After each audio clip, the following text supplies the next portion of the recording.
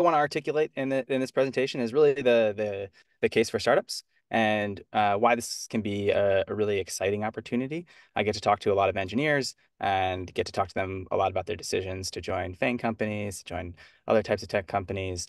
Um, and I did want to just have a moment to talk about startups. So what we're going to do today, I'm going to introduce myself for very briefly, and then we're going to talk about, why join a startup. Next, we're going to go into kind of the most challenging aspect, which is, I think, how to evaluate a startup. And then lastly, we'll talk a little bit about what makes a good startup engineer, what can make you successful at a kind of smaller tech company. So a little bit about me. Uh, I've worked at 7 different software companies, lots of different internships during my school years, some companies after school, ranging from a 3-person startup in the basement of some Palo Alto office to 71,000 person organization. Um, Learned a lot from those types of environments, their practices, what they care about, things like that. But by and large, the majority of my career has been spent building Peregrine, and I've been doing that for the last 7 years. I've been doing it with my co-founder, started with 2 people. Now we have built that company up to 90 plus people and recently raised kind of a 30 million Series B. Um, so that's a little bit about me.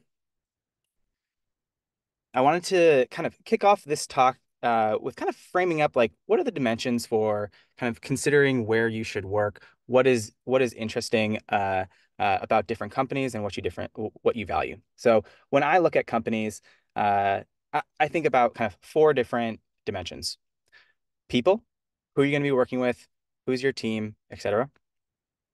Pay, how are you going to be compensated? Is it cash? Is it equity? Is it both? Are you going to get lots of vacation? Things like that. Purpose. What's the mission you're going to be going after? Is the company that you're working at doing something that you're excited about, that you're intrinsically motivated for? And lastly, kind of problems. And problems to me is, as an engineer, like what kind of technical problems are you working on? Are you building kind of widgets in CSS? Are you scaling Postgres? Are you actually having an impact on the product, on the customers? That to me is kind of like the definition for problems. As an example, as Rahul mentioned, I worked with the UN after school. I felt like it was a really amazing place to meet quite a varied group of people. I really loved the team that I worked with. And I really love the purpose. And I got to work with refugees and directly impact their lives. And I thought that was a very cool use of my time. It did not pay very well, and the technical problems were actually probably not that challenging. And I just bring that up as an example because I think these dimensions can change for people as they grow in their career and what they value, what they care about. And I think whenever you're trying to decide whether it's a startup, whether it's a FANG company, I think you should think about where you are in life and what matters most to you. And I think that helps kind of make a decision. Great. Okay, so why join a startup? Before we get into that, I did want to frame up like what is a startup because this term is overloaded. It's used in lots of different places. Everyone wants to be a startup. It's very unclear what that definition is. This is the definition that I want to use for the purposes of this talk. I've drawn a little graph here to kind of visualize what I'm talking about. On the y-axis, you see kind of growth potential. That kind of signals how much does this tech company like what is their possibility to grow in valuation. And then on the x-axis is the actual current valuation. And so what you'll notice here is kind of companies that have kind of lower valuation, not a lot of growth potential. Those are lifestyle businesses, great businesses, probably not going to be multi-billion-dollar companies. On the right, you see kind of mature businesses, uh, and those are, things like Google, Microsoft. They're already valued at multiple of trillions of dollars. Are they going to 10x in the next few years? Probably not. That's a pretty tall order. So I would not call them like a startup. And I think this is important framing because there's a lot of companies I think get bucketed in this startup category. I think Databricks is kind of one of them. Nothing against Databricks, but they have a $40 billion valuation. In order for them to 10x, that would have to mean they become a $400 billion company, which is, pretty rarefied air. Not many companies reach that. I'm sure they have reasoning or reasons why they will get there, but something to consider when you're looking at startups. Like what is the true growth potential? And then I've put here kind of Peregrine. I think it has a huge growth potential. And I think when you look at different startups, you can kind of evaluate that growth potential for yourself. And one other thing that I want to call out here is I drew a little line on product market fit. I think this is kind of a proc evaluation can be kind of a proxy for whether or not that company has reached product market fit. And this is an important aspect of startups as well. Uh, I think that it is a vastly different experience when joining a startup that is kind of pre-market fit versus post-market fit. So I do want to draw that distinction because you will feel that difference if you join different companies at different stages. So what is product market fit? There's no like true, clear, black and white definition. It's often when customers are using your product, they're paying for your product, and they're not churning. For Peregrine, uh, I felt like we reached product market fit when we had, 10 paying customers at a six-figure price point and they weren't churning. That made me feel like we created a real product that was getting value in the market and we could continue to grow on that. Uh, this kind of journey is different for every company. I think I would interrogate that when you're looking at startups and trying to evaluate, are you joining a company that's pre-market or post-market? Cool. And I also want to highlight some of the differences that you'll see when you join these companies that at least I have experienced. Um, the thing I want to call out on these dimensions here, pre-market fit companies, I really think the people and the team like really, really matter. You're often joining a company that is a handful of folks, and you got to make sure that they work hard. You got to make sure that they're good to work with, and they're not going to quit. And I think that is like very critical because you're going to be in the trenches with those folks. Post-market fit, the company is usually a little bit bigger. I'd say it also matters, but there is definitely a more opportunity to work with more people at that company. In terms of pay, if you join a pre-market fit, you should definitely expect to get lower cash and kind of a higher equity compensation. And on kind of post-market fit, I'd say you would get, closer to market cash, but I would not expect to get like, the premium salary from a startup that has achieved post-market fit. But you can still expect a high equity number, and it's probably like a good sweet spot where you can still have a life-changing amount of equity and still have enough cash to be comfortable. And lastly, I think like one of the biggest difference here is kind of the type of problem that you work on for pre-market and post-market companies. In that pre-market stage, you're often doing a lot of 0 to 1. There's often a lot of churn. You're building new features. You're trying out new things. You're not really focused on scale. You're not building like foundational systems. It can be really exciting. I think it's just something to be aware of. And then for post-market fit companies, as the name suggests, they often have a product and it's often working. Uh, and you're often building foundations in that platform itself. So maybe that's scaling your Postgres instance to be, able to take on billions and billions of rows, something like that. And then lastly, I'll mention for any startup really, I think the purpose is actually really motivating because the whole point of a startup is you are working on something new. You're building something that doesn't exist, and you're trying to create value in the world, and that's really interesting. Great.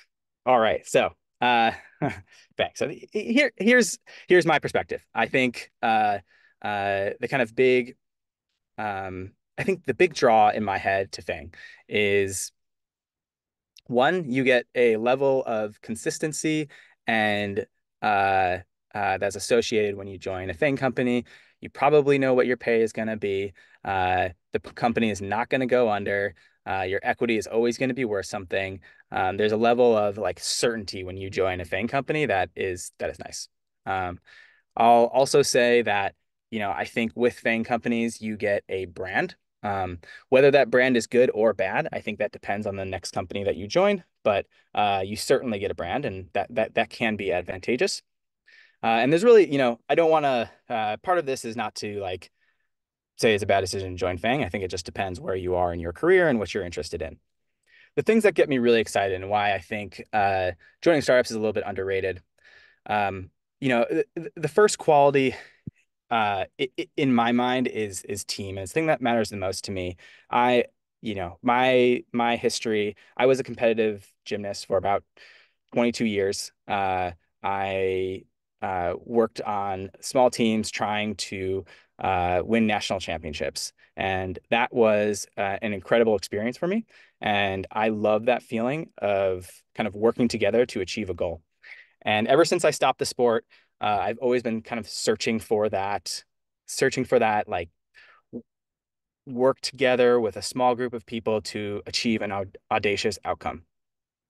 And I think that really only exists at small companies, at startups, where you can actually uh, feel everybody hyper motivated, really wants to make this work, and it's really you against the world. The most likely outcome for like startups is that they'll fail, and the fact uh, that is true means that it's more exciting to kind of work there and try to make something awesome. And what you do, what you bring to work that day actually matters.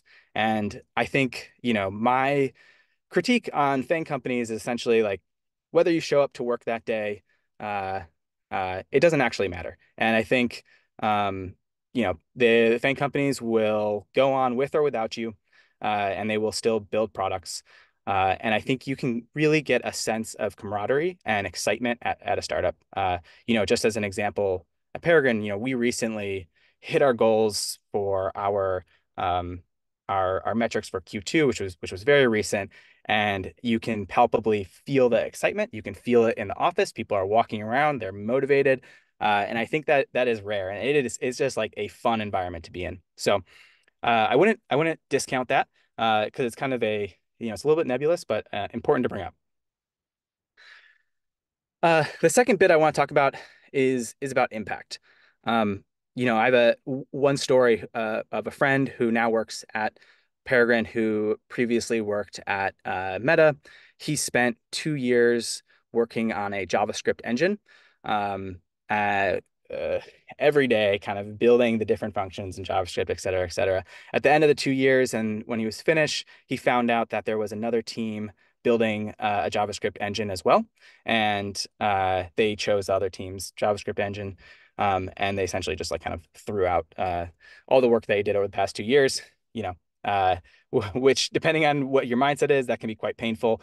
Um, and I think at a startup, that is just not an option. You are under resourced, and the work that you do has to get used. It is used by customers. You can feel it, you can see it, you can talk to real customers, and that's the impact and the type of problems you get to work on is really cool, especially at companies that are scaling like Peregrine. I think it's common to join a company when you know, they haven't hit scale yet, and there isn't really any challenging tech problems. And it's really common to join companies who have scaled already and they already have like really intense data systems. But at a startup, you can actually be front row seat to how do you actually scale Elasticsearch? How do you scale Postgres? And you can actually get in the weeds, work on those problems. And really it's your own adventure. Because I spent so long working at a startup, I worked on the pixels of different buttons that we were building, but I also worked on the infrastructure for Kubernetes. And I think the opportunity to kind of hone your skill set and really get close to the metal with no rails is just like a great way to learn. All right. And then the last 2 points here that I'll just bring up. I think the most common thing that I hear from engineers wanting to join FANG companies is pay. Uh, what I will say and what I've seen is I don't actually think the cash comp is that terribly different. But I do think, depending on how you value the equity, and we'll talk about that a little bit later, you can perceive your salary being quite different. But I do think, a life-changing amount of money can happen at startups when you get equity in a company that is not valued super highly yet and has the potential to 10x and even 100x. Uh, and the last point that I'll mention on FAANG, and that what I love about startups is the mission. And it's why I started Peregrine. I think you get to actually choose the company and what they do and what you're passionate about and work on it. At the end of the day, a lot of these businesses kind of have their business model and they have to optimize around that. I mean, uh, Google makes a lot of money from ads. That is going to be a very big priority for that business, and that's okay. But I think at a startup, you have a more diversity of true missions. So um, that is kind of like how I articulate on the different dimensions that I brought up before, why I might join a startup. I think hopefully at this point, maybe you can see it could be exciting to join a startup. However, I will say that like evaluating a startup matters because all of those things can be true, but you know, it varies greatly. You don't get that level of consistency that you get from kind of FAANG companies. And what I want to talk about a little bit is how you can evaluate a startup. And this is a really deep topic, and there's a lot of different perspectives you can take. What I hope to provide here is a little bit of a framework, some questions to think about. I think engineers tend to be very good at kind of sussing out the technical problems they're working on, the team that they'll be working with. But I often find that engineers overlook kind of the business aspects. And I think that is important when you're looking at a startup. Great. So, the first thing, I think this is kind of like table stakes. How much money does this business have coming in? How much money does it have going out? How much money is in the bank? If you look at the answer to all those and the company has a runway of less than 12 months, you should ask for an answer to how they are going to get more money. And you should believe that answer. And if they don't tell you the answer to the three above questions, you should be kind of concerned about that. Um, if the answer to the three questions on above kind of equate to a runway that's more than 2 years, uh, I would say you're good to go. That is an eternity in startup land. So I wouldn't worry too much on that front. Where to look closely? I think not all startups are equal, and there are different markets, different industries, things like that. Things that I would examine more closely, hype cycle businesses. So currently, I think we're kind of in a hype cycle for AI, and it's not to say that we won't find tremendous value in AI companies. I am confident that we will, but there is a ton of them, and they are being valued very highly. And I think if you think about where you can make the most off of your equity, um, joining a hype cycle business, you have to really believe that the kind of inflated valuation will come true and more. So I would just eye that with some skepticism and ensure that you have a reasoning from either the co-founders or leaders at the company on why this company is differentiated from the next startup that's doing the same kind of AI thing. The other thing I note, which is I think a little bit more controversial, but I tend to view consumer businesses with a bit more skepticism. I think building a multi-billion dollar consumer facing business is a very challenging thing to do. And the reason I think this is because one, consumers tend to be really fickle and it's hard to get them to pay money. And two, you are going to face a lot of competition from kind of the FAANG-like companies. Those companies often operate in the consumer space, and they can eat your lunch. I think Yelp is kind of a canonical example. Not that it wasn't a successful startup, but when Google launched its own reviews for restaurants, things like that, it directly competed with Yelp, and that is like a scary proposition. Cool. All right. So assessing potential. Uh, you know, I think this is the second half to the assessment in my mind. What's the risk that it's going to fail? Now, what's the risk that it's actually going to grow as much as, the founders, the leaders, the people there say it's going to grow? And for a post-market fit company, I think it really is like less likely for this company to truly fail. They have found product market fit. They are having paying customers. in my mind, it's more of a question of how successful this business will be. And in pre-market companies, as I mentioned before, I think you just have to interrogate the team. You really have to understand the people that you're working with. What are their prior experiences? Do they have the experience to do the things that they're saying? And if they don't, how will they get that experience? So um, those are really important things to suss out when you're looking at a startup. And then a question that I recommend folks who are interviewing with startups to ask founders or leaders is, what do I have to believe in order for this company to reach the valuation or the growth that you are telling me it's going to reach? And I think this brings out a often interesting responses from founders. And if they don't have answers to this, that's probably not a good sign. Uh, and then when they give you your answer, I think it's incumbent on you to actually ask yourself if you believe them and do your own research, try and figure out if what they're saying makes sense to you. Some other questions that I would ask that aren't in kind of the engineering realm that I think are useful. Uh, does anyone make sales besides the founders? This is such a common problem in startups today that engineers don't really register or know about. When you build a company, it's often the case that founders do much of the selling, and it's very difficult to build a sales team. And oftentimes, especially if they're engineers, they don't have experience doing it. And that is like a critical piece to growing a startup rapidly. And I would always interrogate the question to that. Second thing, how many customers do you have? And then equally important is what's the distribution of revenue? When you join a company and they have 10 customers and 90% of their revenue is from one customer, like what is special about that customer? Are they going to get more of those types of customers or less? And if that customer churns, like how bad is that for the company? So I think you should look at that and understand the risk there. And then lastly, I would ask the question on like, what are your expectations for managers? How are they evaluated? For a pre-market fit company, I would not expect a super detailed answer here. I would essentially, and I do believe that, for small companies, they shouldn't be focusing heavily on management and they should be focusing on building and delivering value to customers. For post-market fit companies, you'd expect to see this to mature a little bit, right? They are building a company. They have, dozens of people probably at the company. It's probably not going to be as robust as, a Meta, but you should start to see the seeds of a real organization being grown. Cool. Okay. Uh, Last bit here. Um, what makes a good startup engineer? And I've had the pleasure of working with a lot of incredible engineers over the last decade or so.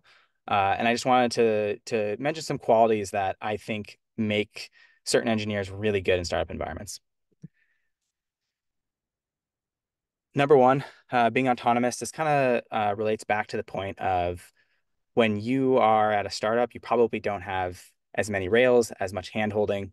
And what makes you autonomous at a startup? I think it means you have business context. It means you understand the business problem that the startup is trying to solve, so you can make good decisions on priorities and what to build. It means that you're motivated. You don't need somebody to tell you, finish your tickets, finish your bugs. You do it, and you're proactive about it. And then, I think you need the skill as well to be able to execute on those set items. Secondly, service orientation. I think this is really important in startups. There's no problem too small. Building a startup is messy and dirty, and it's not always going to be clean problems. And that's actually, I think, I would argue, a good sign. And so you just have to have the mindset that you are going to get to an outcome and put the business priorities first. Thirdly, extreme ownership. I think engineers who come in with an extreme ownership mindset often do very well. Engineering teams at startups are often under-resourced. They have way too many problems, and having that kind of mentality is hyper valuable and allows you to kind of move mountains. And the last thing I want to talk about is the Stockdale paradox mindset. And what I mean by this is engineers who come in with kind of a unwavering realism. So the ability to see the problems as they are, understand like the issues that the product is facing with the customer, et cetera. Be able to hold that, leverage it, harness it, but then also have an unshakable optimism that the company will overcome and we will eventually get past those problems. And having that optimism is infectious. And I think having optimism at a company is really important. Obviously, not kind of blind optimism, but optimism and also facing kind of the real facts on the ground is a secret sauce to being like highly effective and building a really incredible culture. Um, and the last point I'll bring up here is that at Peregrine, we've hired quite a few FAANG engineers that were worked at Google, Meta, all those types of companies that for many years. And the ones that I find that have these qualities have all come back and talked to me about like the sense of liberation that they have felt working at Peregrine and like really being able to have their talent match the impact that they can have on the company. And that's cool to see. And I'll just say like with those kind of qualities on an engineer, you can really fly at small startups. And with that, I think I finished almost in 30 minutes.